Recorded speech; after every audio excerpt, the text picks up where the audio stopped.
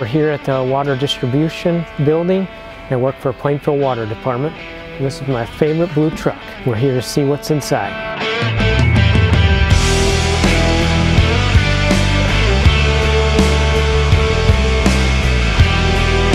Alright, so the main purpose of this truck is it's got a mobile data collector on it, and then it's hooked to our iPad.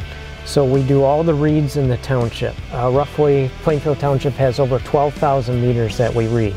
So what the collector does is that picks up potential leaks, reverse flow, and high consumption and zero consumption on the meters. We read anywhere between 4,000 and 10,000 meters a day. So back here, a couple of the tools. We have a metal detector, which we can find all of our stop boxes, which is our valve box out at the street that we shut off for emergency uses.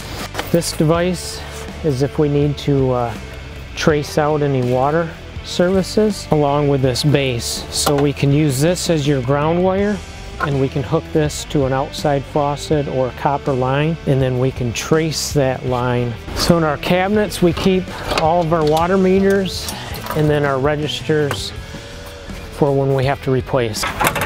And here's our tool bucket. We have spray paint for marking the lines.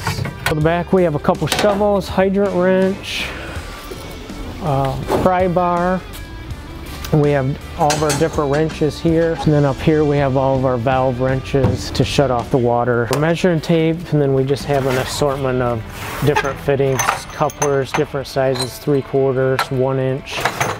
This here's a test kit for chlorine residual, if we want to know how much chlorine's in the water. Here we have our mini toolbox. We have our pipe wrenches at the top, and then just an assortment of sledgehammer, our flaring tools, different meter bars. Thanks for following along, learning what's on our truck.